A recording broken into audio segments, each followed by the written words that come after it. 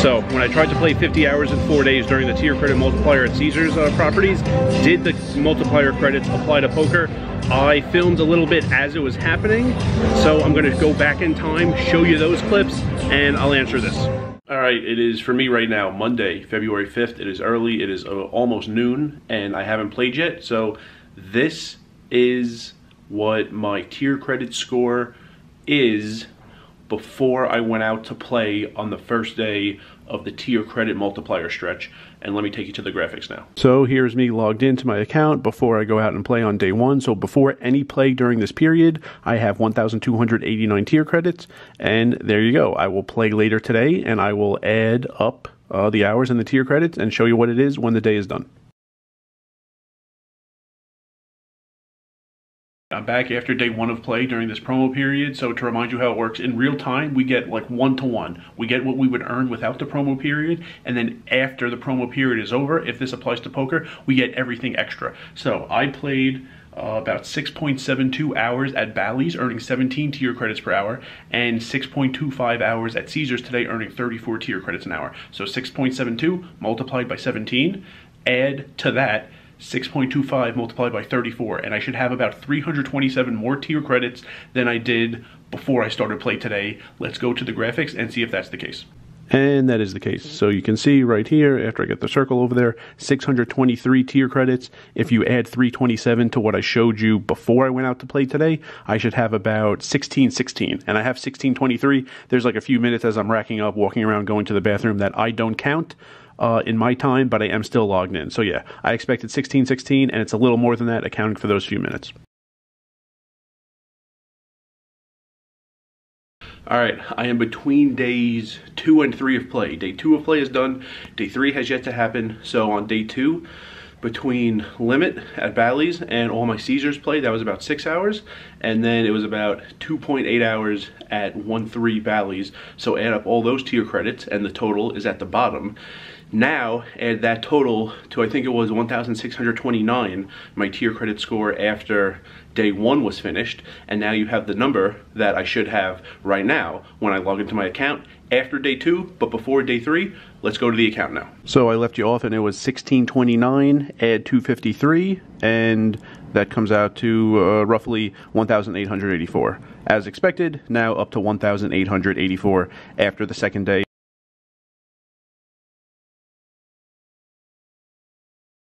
Okay, day 3 is done. So between days 3 and 4 of the challenge, on the bottom is the math. It's the first set of numbers in the parentheses is the hours at Bally's, which was 17 tier credits per hour, then plus, then the number in the second parentheses is the hours I got in at Caesars, and that adds up to an amount of tier credits, and that amount plus the amount I left you off on yesterday should be what I see when I log in to my account right now. So we left off at 1,884, add the 183 that I earned after day 3, and yeah, it comes out to about 2,069, give or take a few. So right now, after day 3 of the challenge, 2,069 tier credits.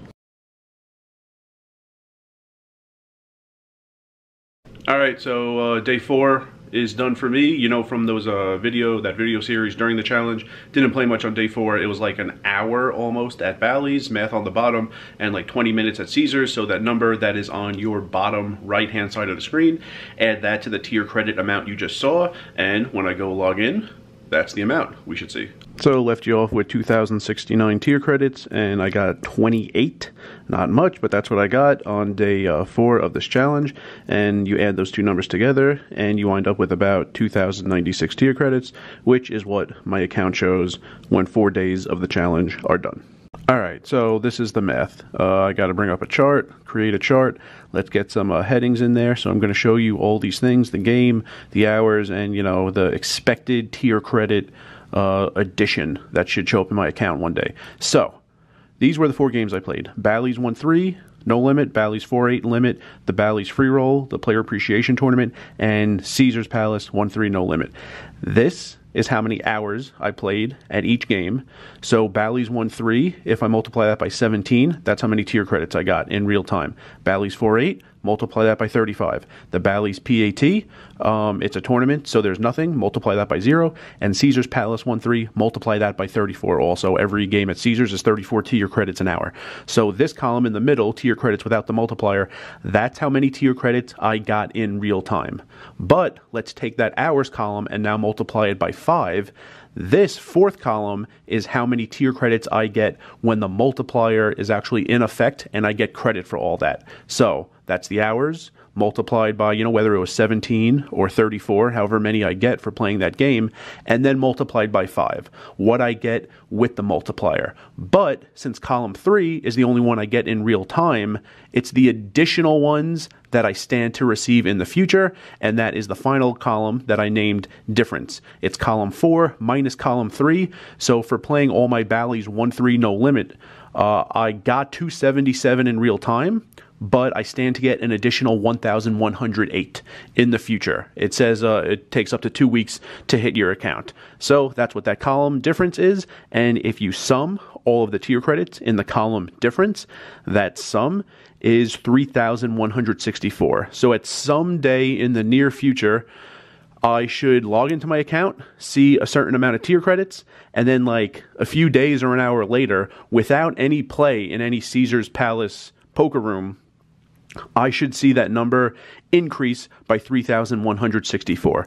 So let's wait and see if that day happens.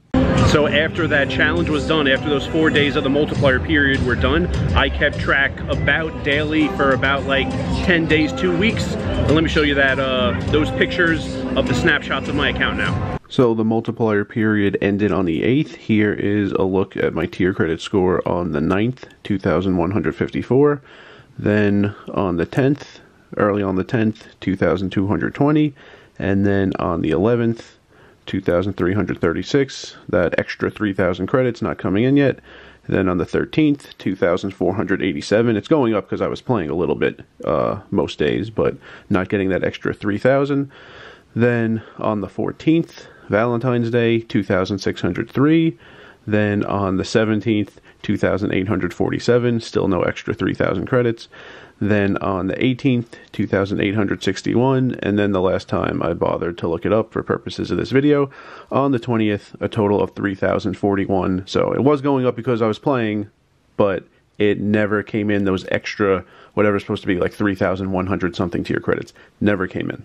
So ultimately, no, those credits did not apply this time, which is apt. That's what I said last summer in August in Council Bluffs. There's no one who can answer you beforehand. You don't know beforehand. Play if you want, play a little if you want, play a lot if you want, and afterwards you figure out. They either come in or they don't. Last August they did, last February they did, this December and January, according to other people, they didn't. This February, I'm telling you, they didn't. So they have before, they didn't this time. Next time, who knows? And remember, rice is a spoon food.